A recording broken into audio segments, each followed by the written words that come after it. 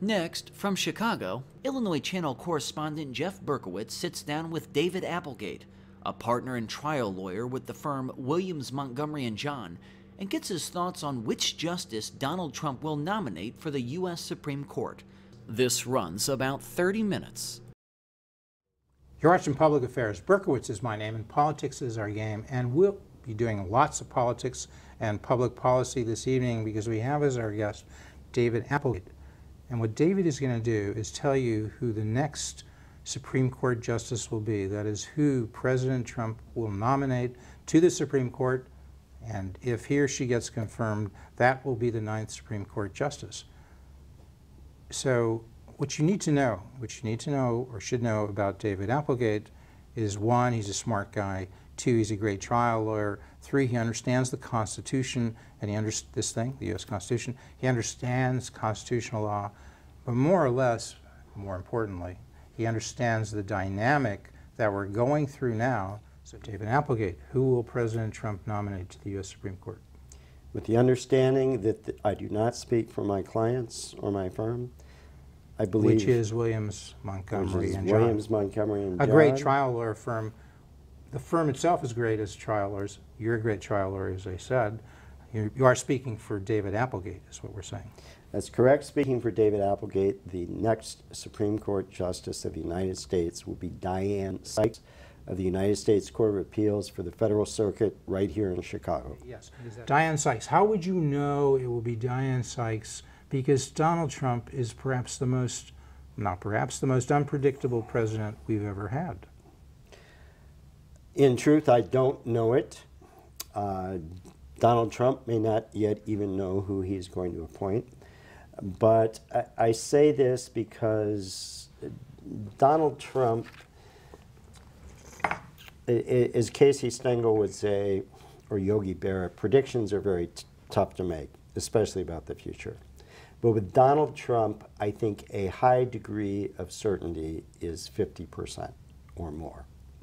And I think the chances are 50% or more that Trump will and should nominate Diane Sykes.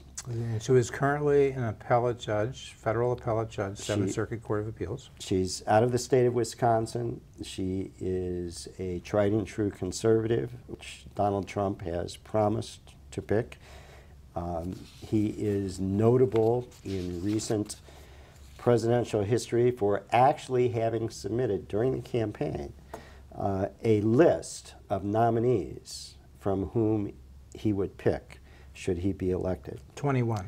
Came up with a list of 21 names, got them jointly from 2 different organizations, both known for their dedication to the Constitution. Which are?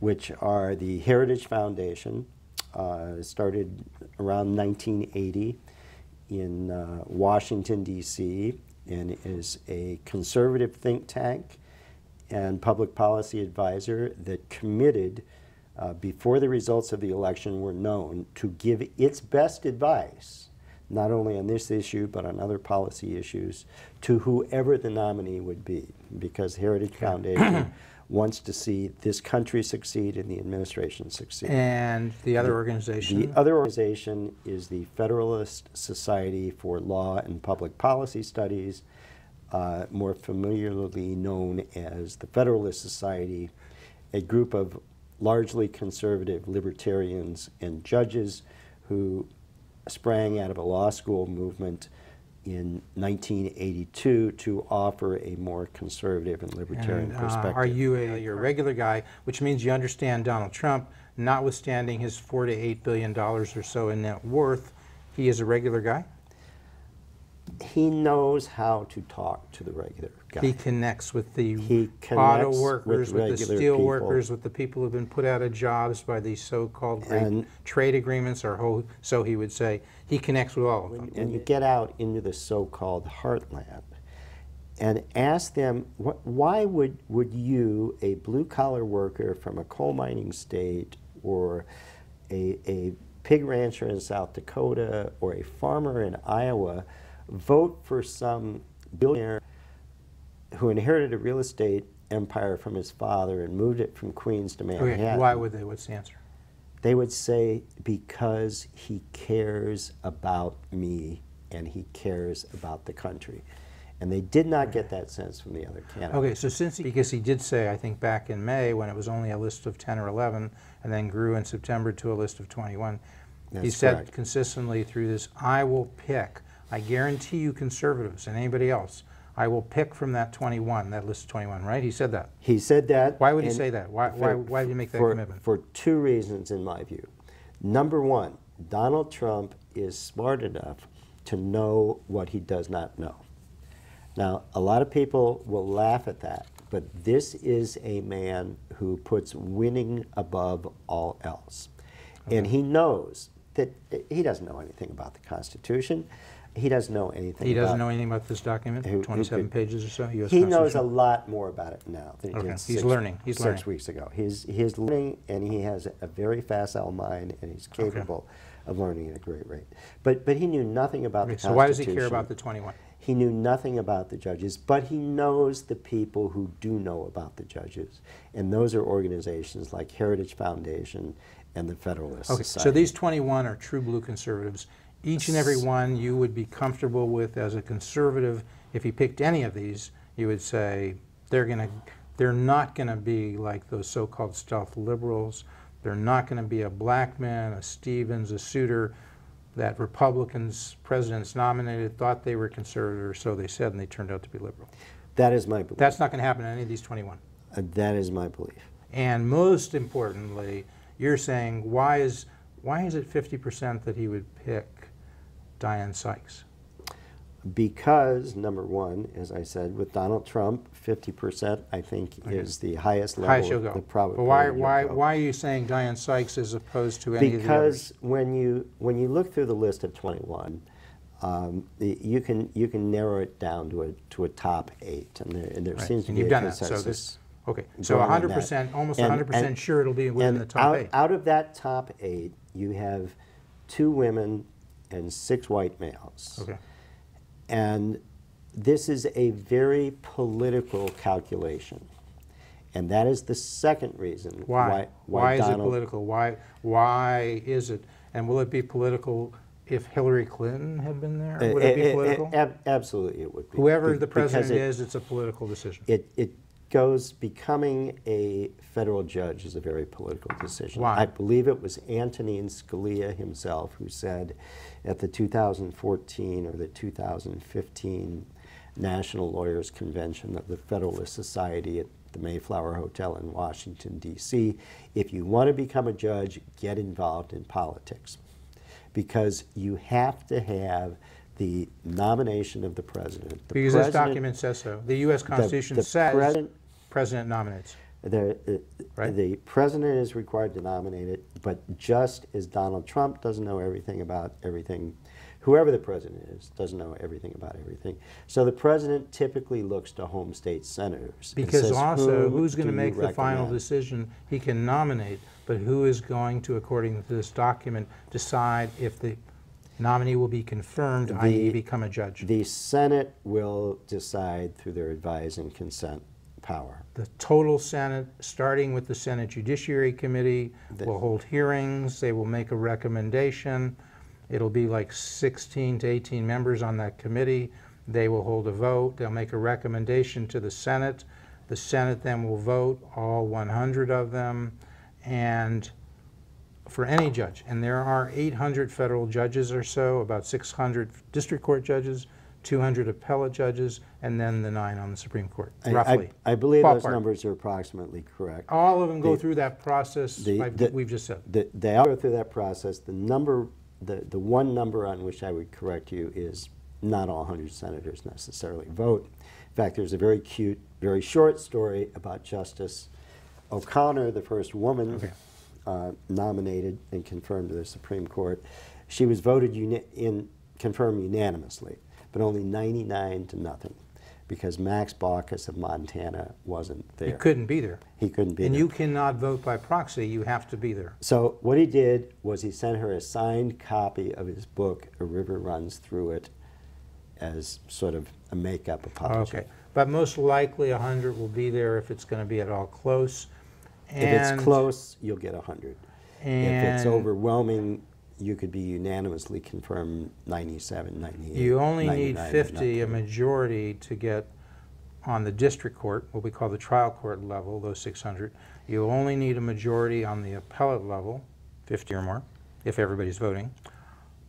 Well, if it's 50 and 50, then the vice president casts the deciding vote.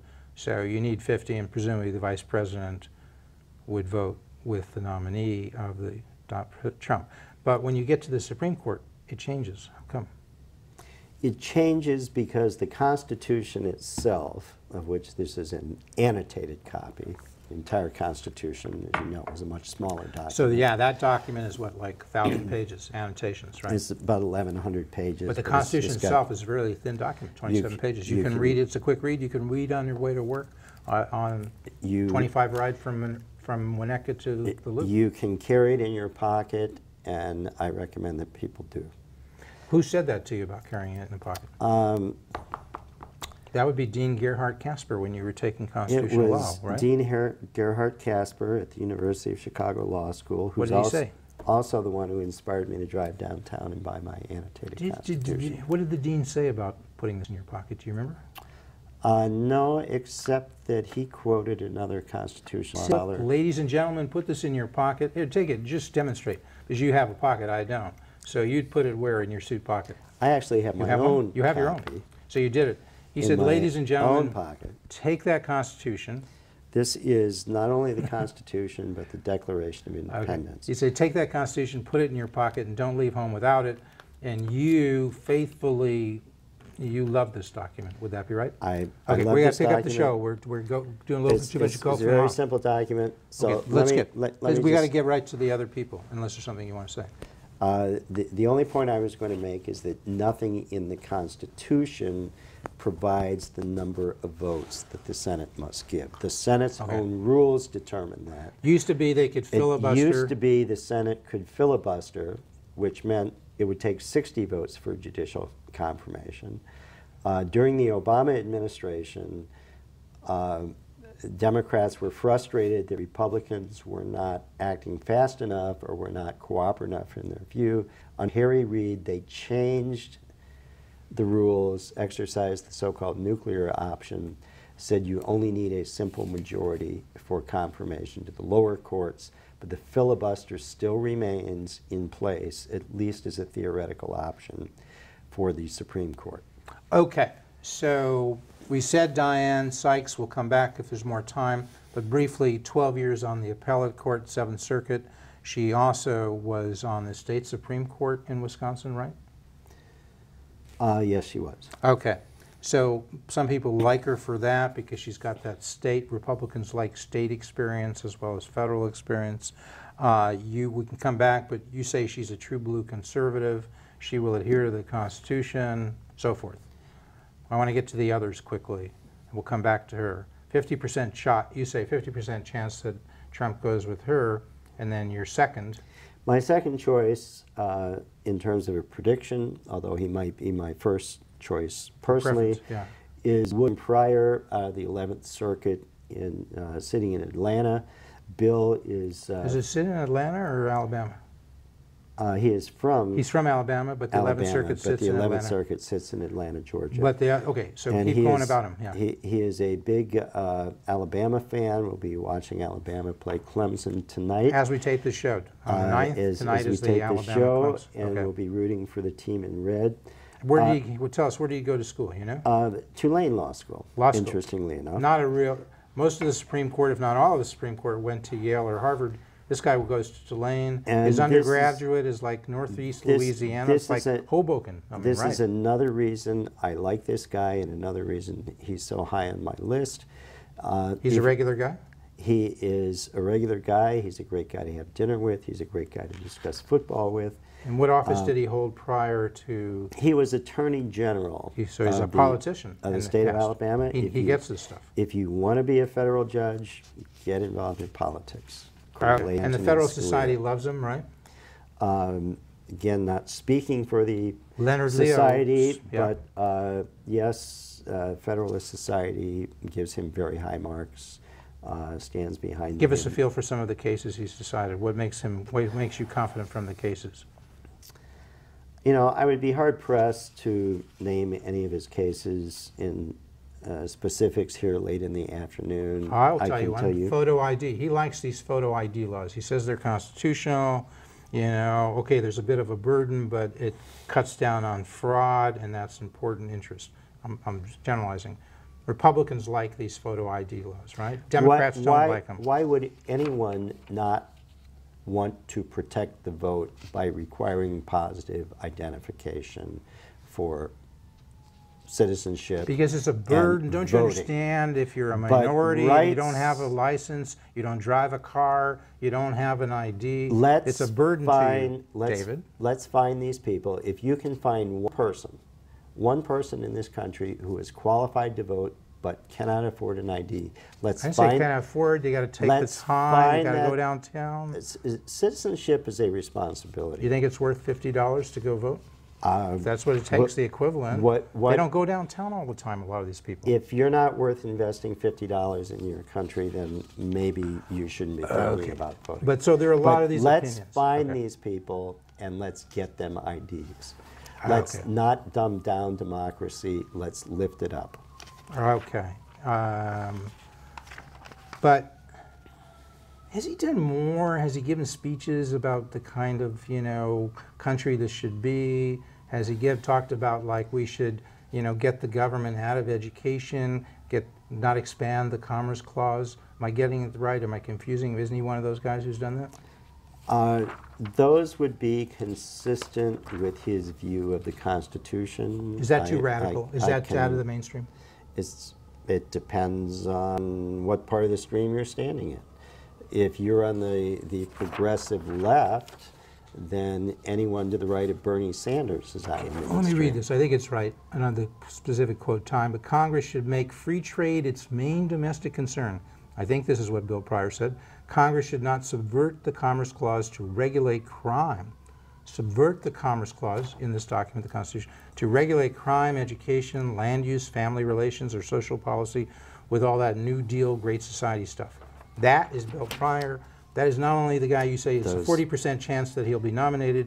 If you had your way, you would make him the #1 choice, right? He would be my #1 choice for exactly the kinds You of believe in all those reasons things I just read? I do. And you believe the Constitution, to the extent he as a Supreme Court justice could push the country in that nation following faithfully this document, you would be a big Bill Pryor supporter in that push?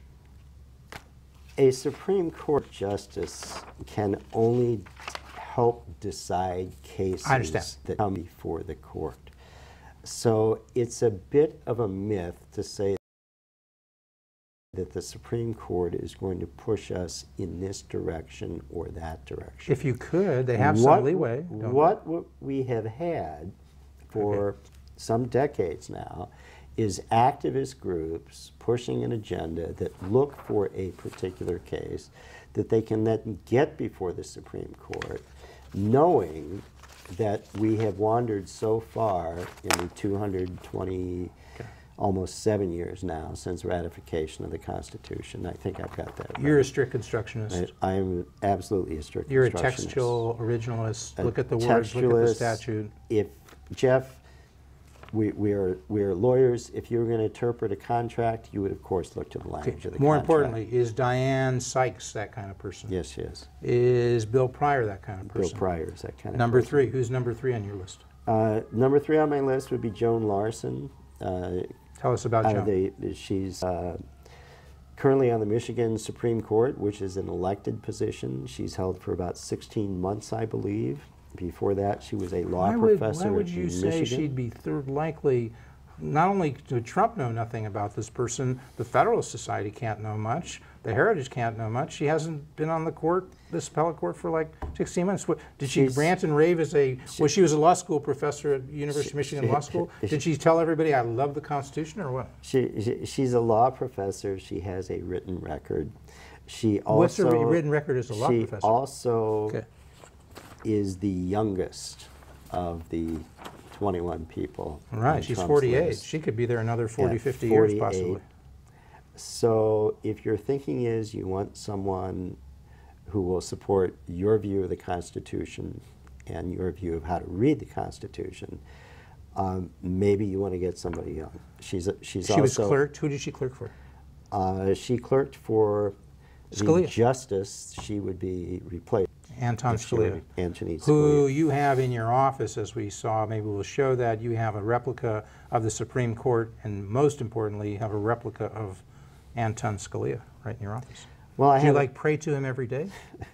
No, I don't pray to him every day. I keep that as a reminder that he was the third Supreme Court justice I ever met personally, and the first one so she's I ever good. had as we a gotta, law we professor. gotta go because I squandered some time. So that she's number 3, and number 4 in your hit parade would be. Oh wait, what's the? So you said 40% chance? Did you say for prior, as far as your assessment of Trump? Trump, you're saying Trump 50% likely to go with Sykes, 40% with Pryor? 40% with Pryor. And how much with Joan Larson Joan? is a dark horse at 3%. So we're up to 93%. Now we're going to number 4. We're really down here. Number 4 at 2%, tied with Thomas Hardiman out of the Third Circuit would be Ray Kethledge out of the Eighth Circuit. What's so good about Ray? What do you like about Ray? What I like about Ray is he has both prosecutorial experience in the sense of working for the Judiciary Committee. He was Judiciary Committee counsel to Spencer Abraham. He was also law clerk to Justice Kennedy. He's 50 years old. Good credentials. Michigan law shows strong adherence to the Constitution. And he's been on the Sixth Circuit Court of Appeals for 8 years, so he should have a good record. People who study this should be pretty comfortable he's going to be conservative, right? That's correct. And he's 49. He's another youngster. Long time there, right? I believe he just turned 50, but turned 50. Sorry, okay. He's a relative youngster. Yeah. What about Tom Hardiman? Thomas Hardiman at 51. Hardiman is an interesting choice, and some people would put him first, including, if I'm not mistaken, the host of this show. Yeah, because he's from Pennsylvania. Look, not to be political, you went with Sykes from Wisconsin. That's a big state for Trump. You went with Pryor from Alabama. Okay, not so much a big state in getting elected, but his attorney general is from there. In fact, I think from the same town. I think perhaps Pryor was born in Mobile, Alabama.